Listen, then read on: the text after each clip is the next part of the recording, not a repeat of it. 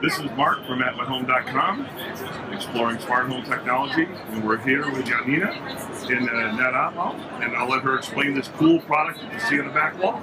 Yes, so it's actually up there and it's filming every month. So it's a smart outdoor security camera with an algorithm to distinguish people from cars from animals. So actually you would know exactly what type of object is stepping onto your property. So you can actually decide when you want to be alerted and when you want the camera to record. Very cool. So I noticed in the behind us here, it's actually picking up all the people walking through. Yeah. I even was there myself and could see I was a person.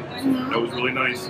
So does this work with a cloud? Do I have to have a cloud account to capture the video, or what does that work? No, absolutely not. So we're selling the products, but we're not selling subscriptions. So basically, all the video storage is free and it's done locally on a micro SD card.